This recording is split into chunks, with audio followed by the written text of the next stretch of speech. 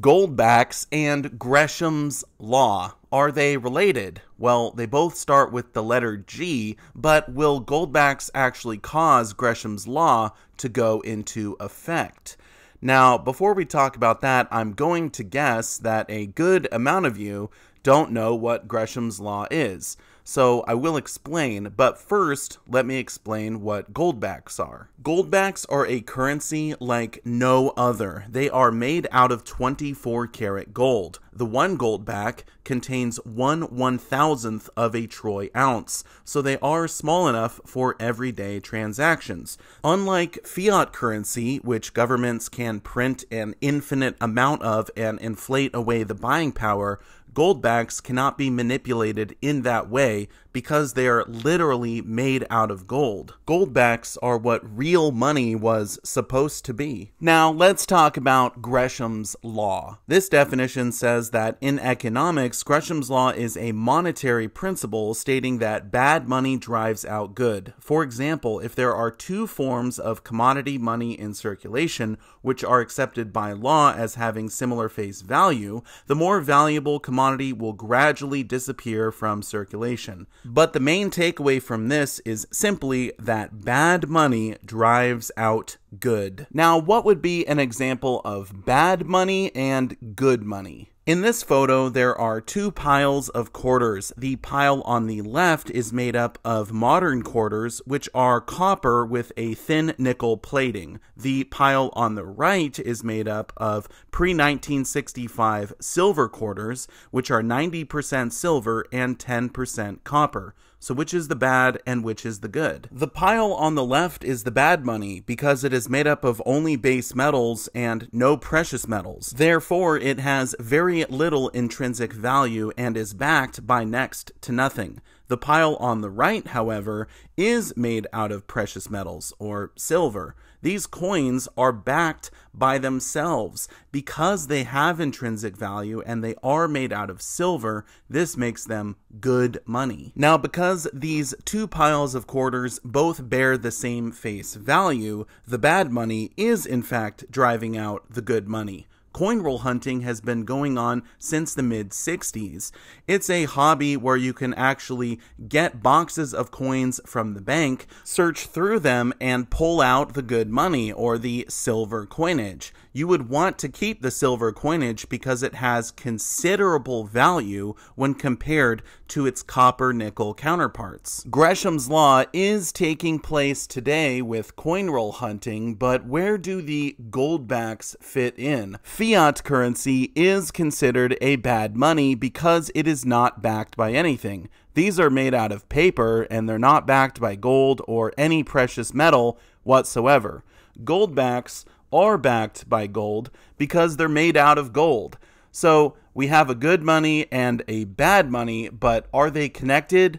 No, because they don't bear the same face value. It would be impossible for them to have the same face value because these are completely different currencies. They're not connected in any way. The only way $100 bills would be taken out of circulation via Gresham's law would be if there was a $100 bill actually made out of gold at some point in time.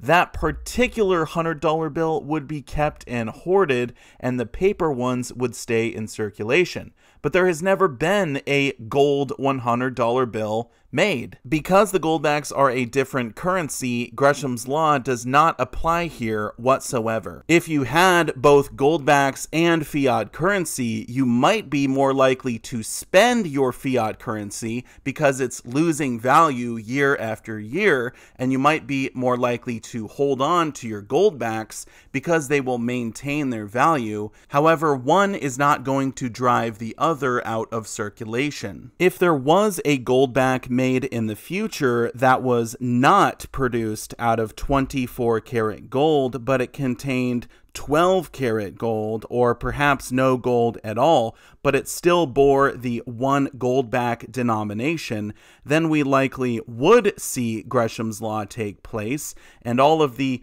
24 karat goldbacks would be kept and hoarded, and all of the bad goldbacks would be spent. However, that is not going to take place. Goldbacks will always be made out of 24 karat gold, so they will always be good money. Now, there is a reverse of Gresham's law called Thiers' law, and this may have an effect on the goldback at some point in time. If you're not familiar with it, let me explain. The reverse of Gresham's law, that good money drives out bad money whenever the bad money becomes nearly worthless, has been named Thiers' law by economist Peter Bernholtz in honor of French politician and historian Adolphe Thiers. Thiers' law will only operate later in the inflation when the increase of the new flexible exchange rate and of the rate of inflation lower the real demand for the inflating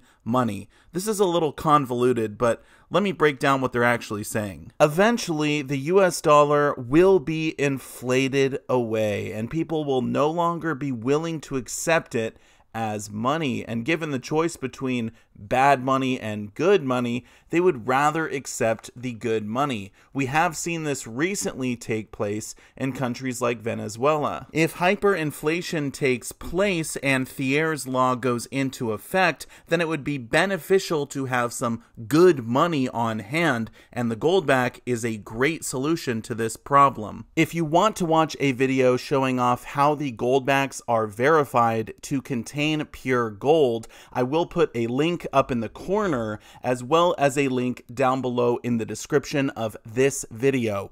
Definitely go check that one out because it also shows the anti-counterfeiting measures that the goldbacks have in place. In regard to Gresham's law and goldbacks, I don't think the two will ever be connected in the way that people have theorized they would be. However, as I previously mentioned, I know some people would be more likely to spend their fiat currency over the goldbacks because they want to hold something that will retain its value. However, I also know that there are some people out there who would be more likely to spend their goldbacks because they don't want to participate in a system that is rigged against them. Inflation is a tax, and it is something that you as an individual cannot control, but you can protect yourself from it. So if you do have any thoughts or comments on goldbacks and Gresham's law, feel free to leave those down below in the comment section. Don't forget to subscribe to our YouTube channel so you don't miss any future videos. And remember to share this video with all of your friends and family so they can also learn about sound money and how it beats out fiat every single time.